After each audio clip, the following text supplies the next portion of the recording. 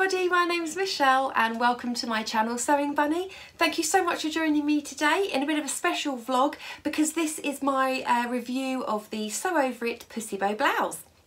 Now this review is in association with Felicity Fabrics. I mentioned a couple of videos ago I think that I was very kindly asked to be part of the Felicity Fabrics blogger team, and just for full clarity that means that they would send me some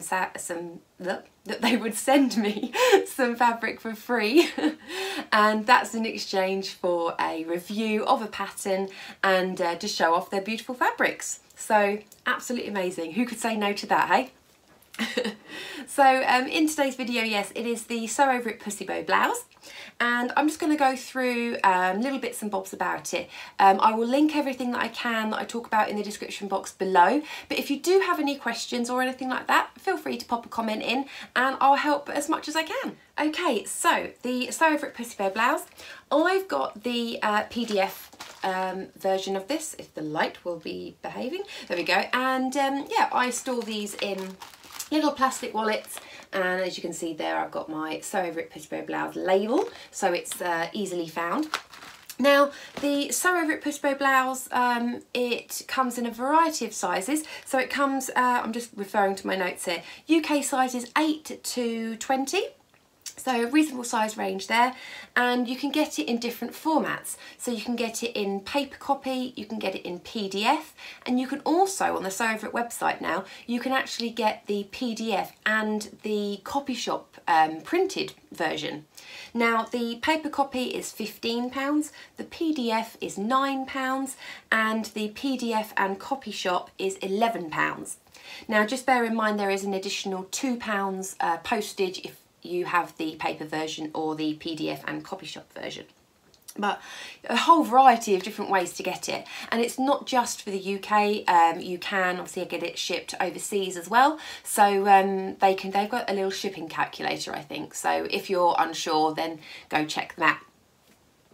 So I made the size 12 of the Pussy Bow blouse, and it came up pretty well. The measurements on there, so it said it was a 37 bust, a 30 waist and a 40 hip. Now that's pretty damn close to my measurements because I'm a 36 bust, about a 30 to 31 waist and about a 40 hip. So pretty damn close to what it is, and as it's quite floaty and lightweight, then I didn't think I'd have any issues cutting out that size. So you get a couple of different versions of the blouse. You can get a tie version which is slightly higher up at the neck. I will insert some pictures from the Sew Over It website so you can have a look and see. And so you get a high tie-up version up here, or you can have the second version, which is the one that I've done, which is where the bow is slightly lower down on the chest. And just for me, I think I just preferred that version because I don't like things too high up on my neck, and I just think it had a really nice look to it. Now the fabric requirements on this one, obviously it does vary slightly due to the sizing, but I cut out, as I say, the size 12, and it said it required 1.9 meters of fabric. And I do think that's quite good actually, because when Felicity Fabrics sent me the fabric, they actually sent me 2.5 meters, which was extremely generous. And I've actually got, I think I measured what I've got left, and I think I had about 64 centimeters left. So I think that was actually, yeah, 1.9 meters I think is quite a good fabric length that they've recommended. So it does tell you what type of fabrics would be best used for the blouse, and it does recommend things like viscoses, crepes, you know, kind of just silky types, so anything really that's got a lot of drape. So you'd probably steer clear of, you know, kind of medium weight cottons, things like that. You could probably get away with a cotton lawn actually, that might be quite nice. But yeah, something that's very drapey because it is meant to be quite loose and, you know, kind of flowy, and you don't want anything that's going to hold too much shape and have too much structure. So that leads me on to the fabric then that I chose for this. And I chose this absolutely beautiful flamingo fabric. And I will show you the swatch that Felicity always puts in their boxes. So this is the fabric, and it is this beautiful kind of real kind of like candy pink with these lovely flamingos on. And yes, with Felicity Fabrics they always give you these little swatches, and it also tells you on the back care guide of it. So you can see that this fabric is called Flamingos, and it is 100% viscose, and it's 140 centimetres wide. This was £9 a metre, and it tells you obviously medium irons and to wash at 30 degrees. So lovely little care thing there. So yeah, I wanted a viscose because I love viscoses. They are just so soft, and you know, sometimes, I mean, you can use crepes and things, but I don't want polyester maybe this close to me. So I absolutely love this. It's so soft and so comfortable. So yeah, absolutely brilliant quality viscose there. Also, they did have on their website the weight of this viscose, and it is actually 110 grams per metre squared. So I thought that was a really good touch, actually, knowing how light it is, because with most things, you know, you do get fabric in different weights, and it's really good, I think, that they put that on the website so you really know what you're getting. So one thing to bear in mind when you're cutting out the fabric is, because I've got a directional print, all my flamingos are basically facing one way. You want to make sure that you try and cut it as straight as possible. Now, I'm pretty sure a lot of you know how to line up your fabrics and everything, but for anyone that doesn't know, try and pick a point on the fabric to kind of duplicate on the way down. What I'll do is I'll insert a picture here of what I mean. So you start off maybe with a flamingo head up, then you've got a flamingo that's down, then another one that's up and down, and you kind of see that they're all at the same distance.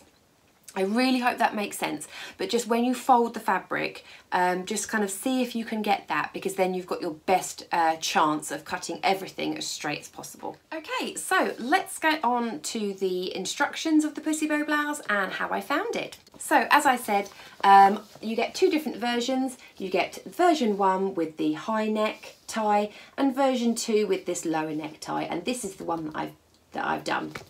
And they are very good, the instructions in there, because it does actually tell you at different steps if you're doing version 1 or version 2.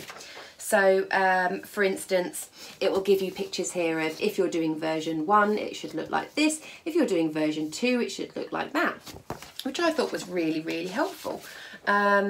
And again, so for here, if you're doing version 1, it will tell you this is how you do the keyhole neckline, and if you're doing version 2, then it's how to do the V neckline. So I thought that was really helpful, and it's really clear. So for me, I love instructions where they do hold your hand a little bit. I mean, I don't class myself as a beginner, but I don't class myself as being maybe intermediate or advanced at all. I still like someone to really guide me along what I do. So yes, I'm very happy that they're very clear with this. Now, one thing I did find a little bit tricky was actually the neck piece. When you put this on, you have like a little gap here. So if I attempt to undo the bow just momentarily, so you can see how it sits. So you sew the necktie on, and then you're left with like this gap here, and it didn't quite sit how I would like. It wasn't really flush. I kind of had like a little bit of a gap with some loose stitches. Now I'm sure that was probably just me, but I did have to kind of hand tack it in a little bit just to bring it in that tiny bit. I mean, you'd never know now. I think, you know, it looks like it's quite a good finish, so I'm very happy with that. All of this, when you do put the neck band on or the ties on, it does actually recommend that you slip stitch it into place. Now, I'm not a massive hand sewer, even though, you know, I do like little bits of quilting and things like that and cross stitch. That's one thing, but yeah, getting all those little fiddly bits in there, I'm not really one for doing that. However, this wasn't too bad. Because the fabric was a little bit slippy, I did just make sure that when I was slip stitching, I did actually pin everything down first, and then as I was slip stitching along, I'd take my pins out just so that everything kind of stayed in place, because otherwise I was just a bit concerned it might go a bit wobbly here and there. But yeah, the one thing I would say is just when you are doing hand sewing and your slip stitches, just take your time, don't rush it, because you want to have a really nice finish, and just be careful not to catch any of the outside fabric along there, otherwise, you know, it could pucker a little bit. So yeah, take your time. Now, one thing I did notice in the instructions that I've got, now I did purchase the Pussy Bow Blouse PDF quite a while ago, so I don't know if they've updated this, but I did notice in step 13 of the sleeves, it says on here, from the lowest notch to the sleeve hem on both sides of the sleeve, ensure that the notch is 1 centimetre long and create a double hem by folding over 1/2 centimetre and then nothing. So it just literally finishes at and. And I was like, well, and what? But thankfully, the picture actually does kind of show that you would just actually have to fold it over, and I believe it means stitch it down. So thankfully the picture was there to help out, but yeah, just in case anyone does notice that as well, that's just something to bear in mind. But the picture does show it well, so yeah, I was okay with that. Okay, so that was everything about the tie, so I'm just going to do that back up again in my nice little bow. I mean, I don't know, like, there's probably a better way of tying these to make them look prettier, but yeah, that'll do. So yeah, moving on to the sleeves. The sleeves were really easy to do. They were so lovely, actually. I actually really enjoyed making this, because yeah, if you just take your time with it a little bit, you can actually really enjoy it. So it does tell you to gather at the top of the sleeve head, and also gather around the cuffs. And you do get these little cuff pieces on there, and also you can see my little button there, yeah, sure, you put on a little rouleau loop here, but I didn't do a rouleau loop. I did just a very small piece of elastic, just because I actually quite like not having to do up the buttons. I just want to be able to take it on and off, and I've got no problem with, if I just put the elastic there instead of a little rouleau loop, that I can take this on and off over my hands, no problem. Now, I will insert a close-up picture of these little buttons, because at the moment my little flamingo is upside down, but I will insert a picture. And I was kind of toying with the idea of where should I put the button, because, you know, if I look at it, the flamingo's upside down here, but all the flamingos are upside down, because obviously I've done it so that they're all facing the correct way. So yeah, I didn't want to move around flamingos. So, but yeah, I love these little buttons, and I think they complement the shirt really, really well. And I just think they're so cute, and it just makes it a little bit more fun, doesn't it? And yeah, as I say, the instructions were really easy to follow, so I don't think you'll have any problems with that. Okay, so because I've been sitting down, you haven't really been able to see much of this. What I'm going to do is I'm going to insert a video of me just doing a little twirl, just so you can see kind of what it looks like and how it flows.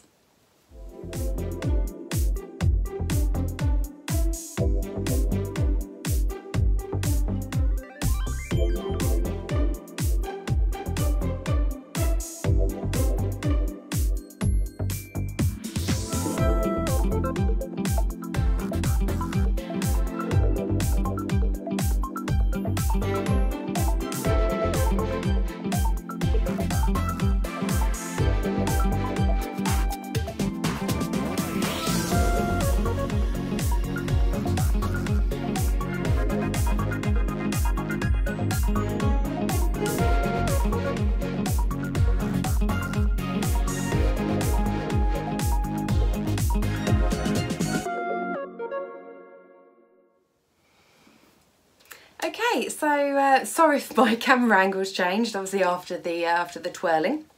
But yes, I hope that helped a little bit, understanding about the fabric and the pattern.